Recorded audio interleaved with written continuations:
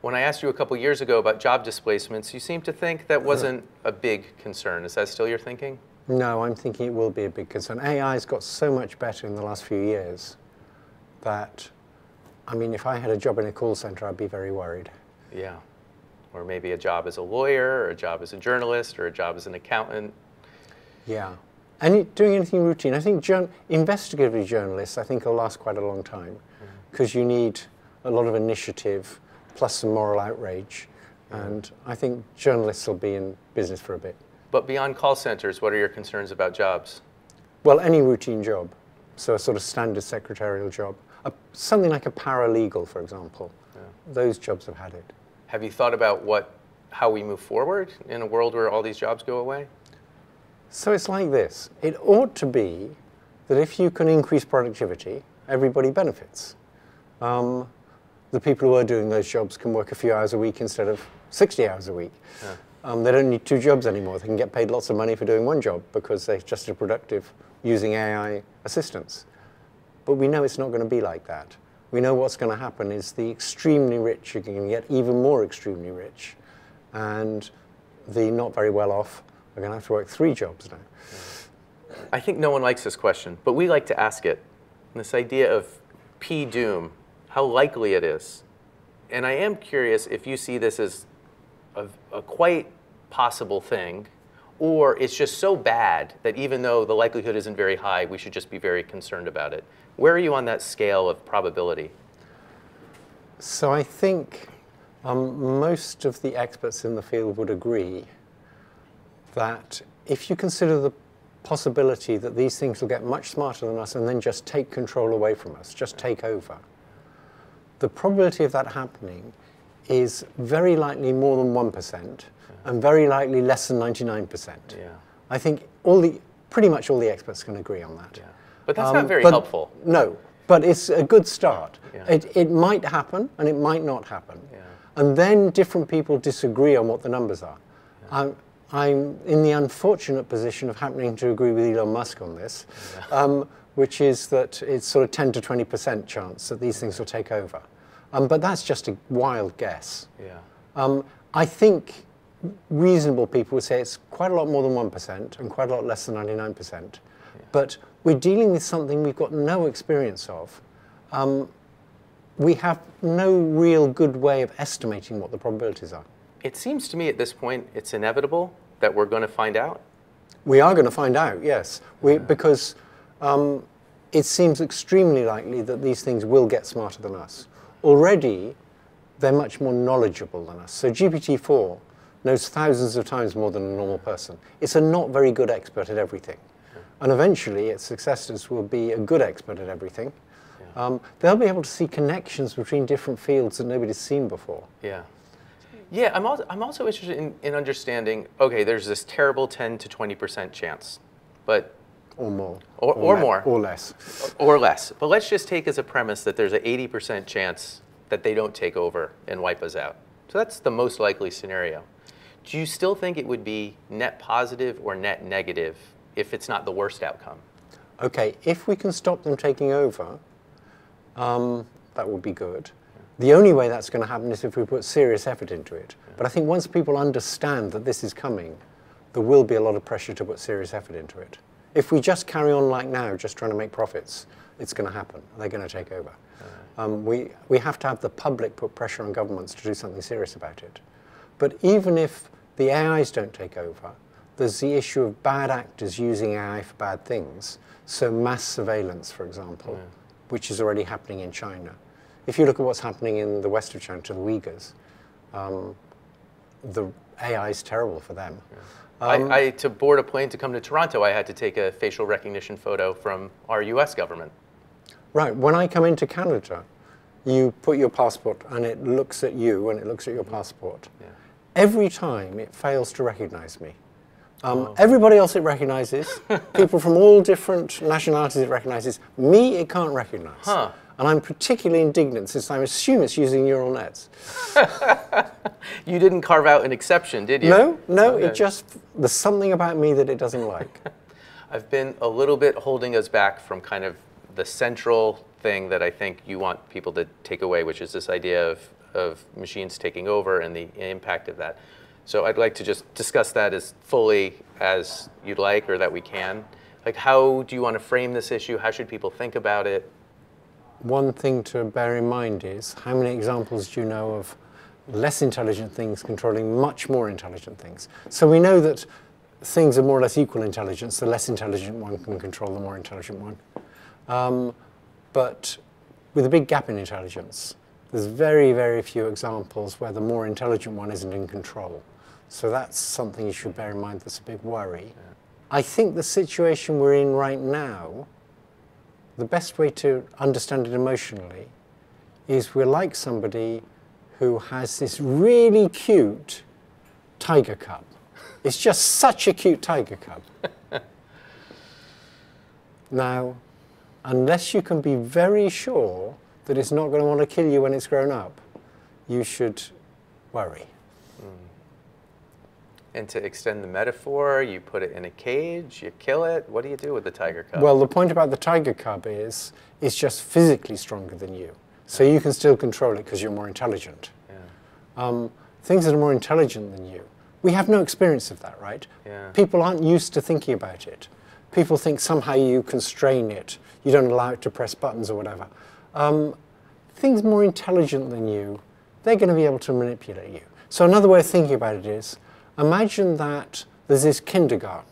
There's these 2- and 3-year-olds, and the 2- and 3-year-olds are in charge, and you just work for them in the kindergarten. And you're not that much more intelligent than a 2- or 3-year-old, not compared with superintelligence, but you are more intelligent. So how hard would it be for you to get control? Well, you just tell them all you're going to get free candy, and if they just sort of sign this or just agree verbally to this, you'll get free candy for as long as you like, and you'll be in control. They won't have any idea what's going on. And with superintelligences, they're going to be so much smarter than us, we'll have no idea what they're up to. And so what do we do? We worry about whether there's a way to build a superintelligence so that it doesn't want to take control. Mm-hmm. I don't think there's a way of stopping it to take control if it wants to. So there's one possibility is never build a superintelligence. Yeah. You think that's possible? I mean, it's conceivable, but I don't think it's going to happen because there's too much competition between countries and between companies, and they're all after the next shiny thing, and it's developing very, very fast. So I don't think we're going to be able to avoid building superintelligence. It's going to happen. The issue is, can we design it in such a way that it never wants to take control, that it's always benevolent? That's a very tricky issue. Just people say, well, we'll get it to align with human interests. But human interests don't align with each other. I mean, if I say I've got 2 lines at right angle, and I want you to show me a line parallel to both of them, that's kind of tricky, right? And if you look at the Middle East, for example, there's people with very strong views that don't align. So how are you going to get AI to align with human interests? Human interests don't align with each other. Yeah. So that's one problem. It's going to be very hard to figure out how to get superintelligence that doesn't want to take over and doesn't want to ever hurt us. But we should certainly try. And trying is kind of just an iterative process, month by month, year by year, we try to... Yeah, so obviously, if you're going to develop something that might want to take over, when it's just slightly less intelligent than you are, and we're very close to that now, you should kind of look at what it'll do to try and take over. So if you look at the current AIs, you can see they're already capable of deliberate deception. They're capable of pretending to be stupider than they are, of lying to you so that they can kind of confuse you into not understanding what they're up to. We need to be very aware of all that and to study all that and study about whether there's a way to stop them doing that. When we spoke a couple years ago, I was surprised at you voicing concerns because you hadn't really done much of that before, and now you're voicing them quite clearly and loudly. Was it mostly that you felt more liberated to say this stuff, or was it really a really big sea change in how you saw it in these last few years? When we spoke a couple of years ago, I was still working at Google then. Yes. It was in March, and I didn't resign till the end of April. But I was thinking about leaving then. And I had had a kind of epiphany before we spoke, where I realized that these things might be a better form of intelligence than us. And that got me very scared. And you didn't think that before just because you thought the time horizon was so different? No, it wasn't just that. It was because of the research I was doing at Google. Okay. I was trying to figure out whether you could design analog large language models that would use much less power. And I began to fully realize the advantage of being digital. So all the models we've got at present are digital. And if you're a digital model, you can have exactly the same neural network with the same weights in it, running on several different pieces of hardware, like thousands of different pieces of hardware. And then you can get one piece of hardware to look at one bit of the internet, and another piece of hardware to look at another bit of the internet. And each piece of hardware can say, how would I like to change my internal parameters, my weights, so I can absorb the information I just saw? And each of these separate pieces of hardware can do that. And then they can just average all the changes to the weights, because they're all using the same weights in exactly the same way. And so averaging makes sense. You and I can't do that. And if they've got 1 trillion weights, they're sharing information at like 1 trillions of bits every time they do this averaging. Now you and I, when I want to get some knowledge from my head into your head, I can't just take the strengths of the connections between neurons and average them with the strength of the connections between your neurons, because our neurons are different. We're analog and we're just very different brains. Yeah. So the only way I have of getting knowledge to you is I do some actions, and if you trust me, you try and change the connection strengths in your brain so that you might do the same things. And if you ask, well, how efficient is that? Well, if I give you a sentence, it's only a few hundred bits of information at most. So it's very slow. We communicate just a few bits per second. These large language models running on digital systems can communicate trillions of bits a second. So they're billions of times better than us at sharing information. That got me scared. Right. But what surprised you or what changed your thinking was you were thinking the analog was going to be the path previously? No, I was thinking if we want to use much less power, we should think about whether it's possible to do this analog. Yeah. And because you can use much less power, you can also be much sloppier in the design of the system. Because what's going to happen is you don't have to manufacture a system that does precisely what you tell it to, which is what a computer is.